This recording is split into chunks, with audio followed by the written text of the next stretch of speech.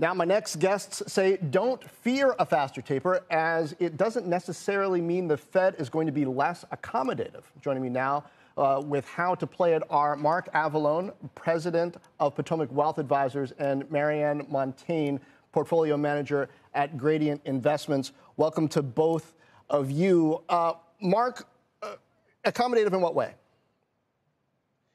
Well, a taper, they're withdrawing this huge stimulus, the bond buying program, but that's a long way off from raising rates. Global rates are nowhere near positive in many developed countries.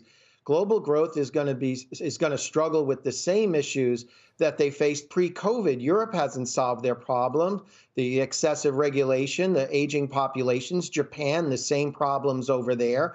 I think we're getting ahead of ourselves by thinking that the global economy is going to be roaring. We don't operate in a vacuum. So I think we will finish the taper, and then there'll be a pause before there's any Fed action. I think the bond market is telling us that, and I think that's another reason why tech stocks have done well.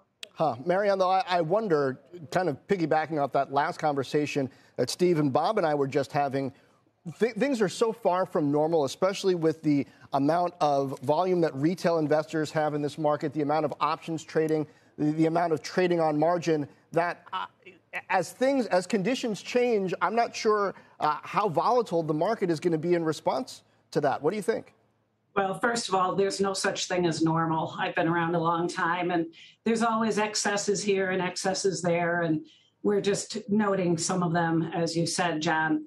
But what I think is that with that, and I agree with Mark, there's not a decision to raise rates, but given the specter of another COVID mutation, investors have been moving to quality across the board. And, that's driving up the price of bonds and driving down yields on the benchmark 10-year at least. We think the trading in the last few days may be part of year-end window dressing, as losses were taken in small cap software stocks particularly. And in the movement toward quality, I think what most people don't realize is that Apple, which this morning I heard compared to a bond for some odd reason, with its 30 multiple on next year's earnings and slowing growth next year, what people don't realize, it's now a larger percentage of the S&P than the staples sector, the energy sector, real estate, and utility sectors. That's way beyond normal. That's way out there. Wow. But, there's caveats to everything, including the Fed's decision about the Omicron variant and treatments, too, in the coming days. And so we still believe the health of the economy depends on the health of the population.